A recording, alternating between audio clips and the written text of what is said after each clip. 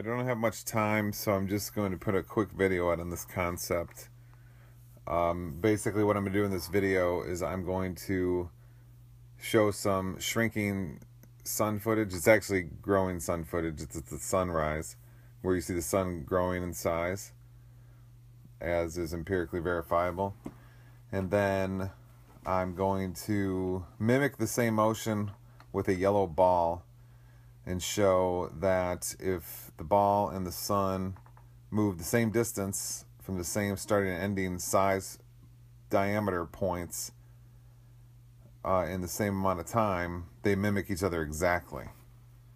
In other words, the ball retreating and the sunset shrinking, or the sunrise, the sun ball growing in size upon sunrise, or shrinking in size upon sunset, you can mimic exactly the same size dynamics with a ball, which would be very good evidence to further support the empirical verification and discovery that anybody can reproduce in their backyard with a cell phone, that the sun grows and shrinks upon rising and setting, which is death to the heliocentric model.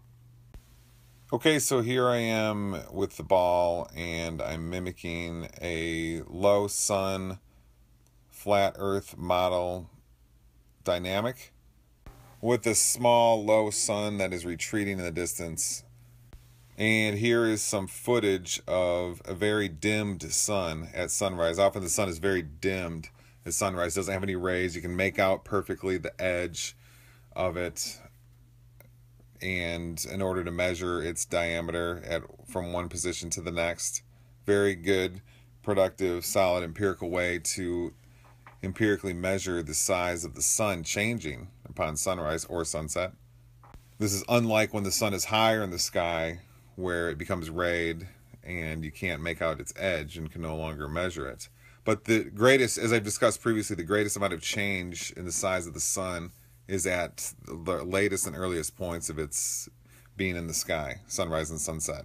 So this is productive to use this footage here. And that's also, the sun isn't always in this non-rayed form at sunrise and sunset, but it often is. So here's this footage where you can see the sun growing in size.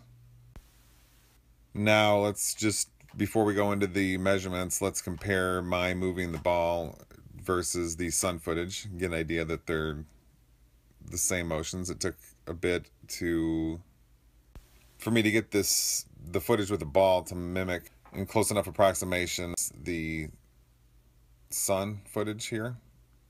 The footage of me with the ball is actually about a half second more. These are approximations that I use in this video, just for the sake of time. Other people could find better ways to do this, or more precise ways to conduct this experiment that I'm conducting here. I just wanted to get it out on YouTube for an initial test. I assume others will do a much better test. I'm just don't have a whole lot of time these days, so I'm just going to do the best I can at the time allotted. So the footage is roughly of the same time, about a half second off. And here we compare the two positions of the sun that we'll be using. And here are the two positions of the ball that we'll be using. Sorry, they're going in, the sun is growing in size and the ball is shrinking in size. Sorry, they're the opposite, but it's not real high tech over here on my end.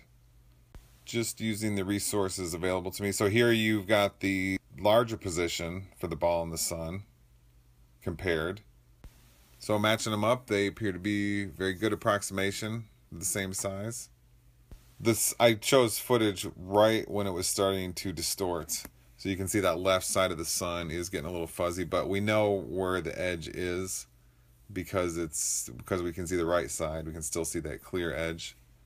And now we compared the smaller size of ball and sun. Get them lined up near each other so we can put some lines across them.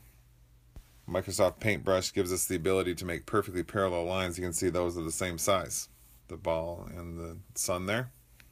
So what we have here is about a half second difference in the timing of the footage, but the ball and the sun the same size, in the smallest and the largest diameter.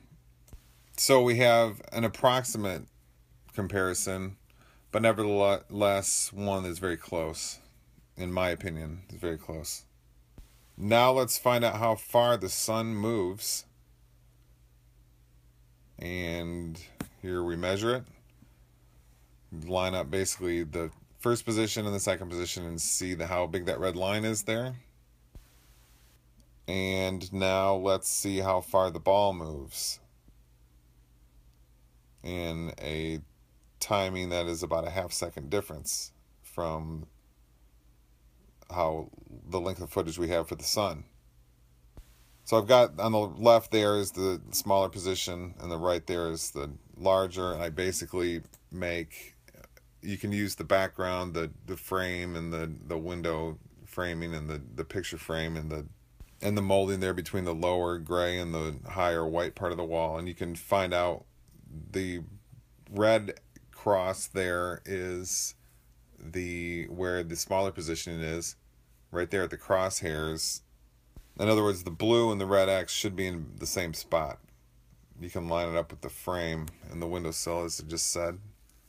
So we can therefore find the distance, move the smaller position over to the larger, next to the larger, put it in the crosshairs, draw a yellow line to get the distance.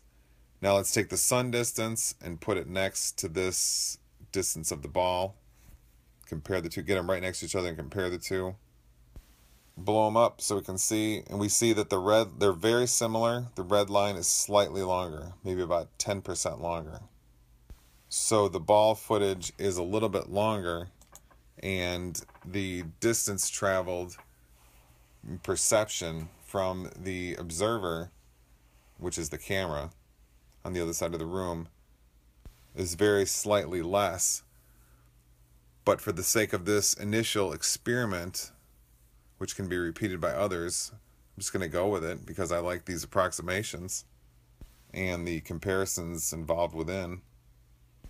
And that's the experiment. That's what we have. We have a ball very closely approximating the changing of size of the sun, and we can see these are approximations, and this can be done much sharper by somebody else, but the point here is that the perspective and changing of size of the ball is very closely mimicking the sun here. Now we have all kinds of anti-flat earthers out there screaming at all of us flat earthers, saying we're all insane for obeying the empiricism of our eyes and noticing the changing of the unrayed sun at sunrise and sunset.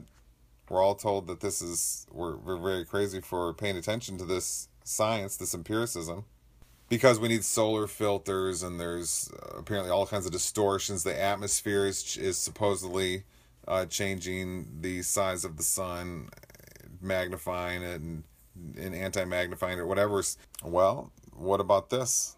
Now we have a replication, and at least the first attempt, which can be sharpened to make the approximations smaller. And we see that by perspective, a ball receding from an observer very, very closely matches exactly what the sun is doing in its changing of size. And the best conclusion here is that the empiricism of the sun's changing in size upon rising and setting is just precisely what we're seeing. No need to introduce theories of sun glare, which when we can see a clear edge, or the changing of size by the atmosphere in the sun, and so forth. Those are not science. Those are theories. All we need is the empiricism, the zeteticism of our eyes to know what the sun is doing, and this ball experiment is just a verification of that. I guess what I'm trying to say here is if the sun is not shrinking in size, and it's an optical illusion of some sort, as the anti-flat earthers say, then why is it following perfectly along perspective lines? That would be too much of a coincidence. that it's shrinking and by optical illusion and happens to be doing just by perspective lines, forget it. No way. That's not right. Forget the theories. Empiricism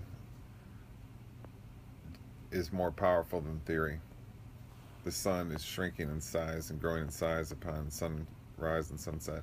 Heliocentrism is dead. This is a fatal blow to the heliocentric model of the solar system. Now, this experiment involves a lot of precision using graphics and so forth. You have to get the size of the sun and the ball the same. You have to use continuous time-lapse footage of the sun and continuous footage of the ball. So you've got with no zooming or anything, everything has to be the same. And you have to find the frames where the sun and the ball match each other. You have to make sure they're the same. You have to, when you're walking, the time-lapse footage and the footage of the ball have to match each other in the duration. There's a lot of things they have to really, so there's room for, that's why I keep saying this is an approximation. Now anybody else can repeat this and do it with so much more precision. I really hope somebody else does a much better job than I did, but I'm satisfied with the initial results of this, and it does appear to the best theory and best conclusion, I believe, on what this video shows is that the sun and the ball are changing in size by perspective in a very, very similar way. And if the sun was changing in size due to glare or whatever, all kinds of the theoretical reasons that anti-flat earthers give rise to, then they're going to have to explain why an experiment like this involves a ball and the sun both retreating and changing in size by perspective in enormously similar ways.